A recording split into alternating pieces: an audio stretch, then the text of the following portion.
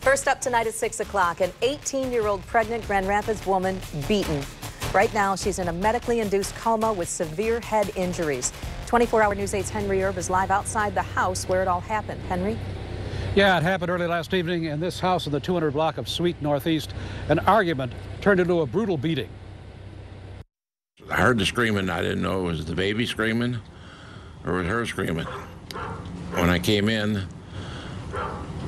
I see her laying on the floor. Clifford Meade says he found 18-year-old Elizabeth Batchelder beaten and bleeding in a hallway. The man who allegedly did it, 22-year-old Adam Phillips, is a family friend of Meade and lived in Meade's home where the attack happened. Meade says Batchelder was visiting even though she and Phillips had broken up. They have an 18-month-old daughter together, and she was in the house when the beating happened. Well, she came down yesterday to see him, and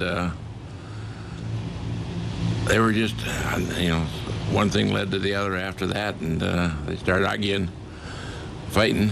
Meade says Batchelder has been the victim of Phillips' violence before. He did the whole thing all before, and she dropped charges. So he didn't learn anything. Phillips took off last night before police got here, but he came back this morning to get some clothes, and detectives were waiting for him. He's in the Kent County Jail tonight. Batchelder, who was reportedly 3 months pregnant, is in critical condition in a Grand Rapids hospital. Live on the northeast side, Henry Erb, 24-hour News 8.